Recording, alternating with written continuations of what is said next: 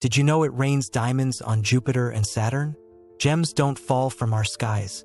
On Jupiter and Saturn, a spectacular phenomenon occurs where actual diamonds fall through the atmosphere.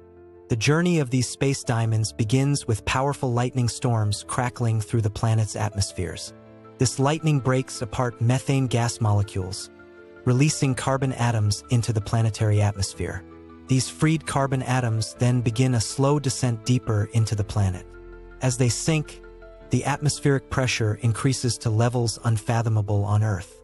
Under this enormous pressure, the carbon atoms first compress into graphite, the same material found in pencils.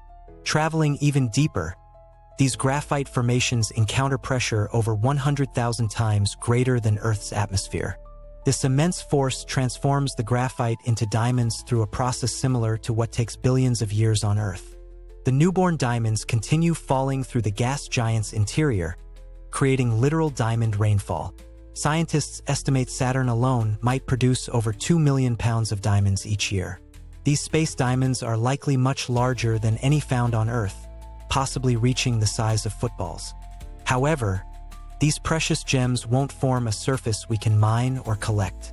Instead, the diamonds continue sinking until they reach the planet's superheated cores. The extreme heat at these depths eventually melts and destroys the diamonds entirely.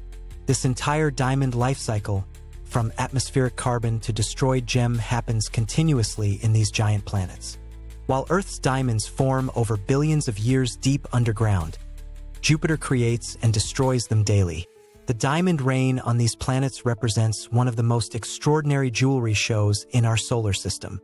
It's a reminder that even familiar materials behave in alien ways under the extreme conditions found elsewhere in our universe.